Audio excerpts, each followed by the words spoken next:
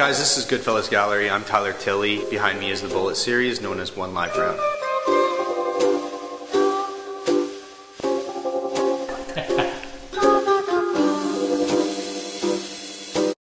I took marketing in school, and I feel that I'm going to paint anyway. So it's kind of a mixture of learning how to produce what people will like and enjoy, and also produce what I want to produce. What you'll see a consistency through all our pieces is that we always use an epoxy resin. For my line of work, because it's abstract, I always will get the same question.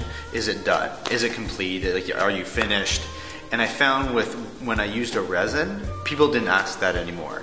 I was able to put a resin coat on top of my artwork when I knew it was done, and then it actually finalized the piece for me. I had this vision one day. I thought, you know what looks beautiful is bullets. Within each bullet piece, there's a live round. And so it's kind of like the Where's Waldo of bullets. So not only have we taken the shells off the street, which are typically reused, we've also taken one live round off the streets. You know, in lieu of gun violence, in lieu of just the typical thing that you hear about guns. The Bullet series, it's a phenomenal product because, as you'll see, like the heart piece behind me, I was able to mold with it. So I was able to actually have a 3D concept. So I was able to A, hold the bullets into place, B, give it a clear coat that I love. It's almost like a glass effect, and it hardened the shells together. So it unifies everything by making it one. I feel like a lot of art shows are using it, but at the same time, it's still being discovered. It's getting perfected as I know they keep coming out with different products, and I've tried a lot, but I seem to kind of keep coming back to using the ArtResin. It seems to be the best product that I've used thus far.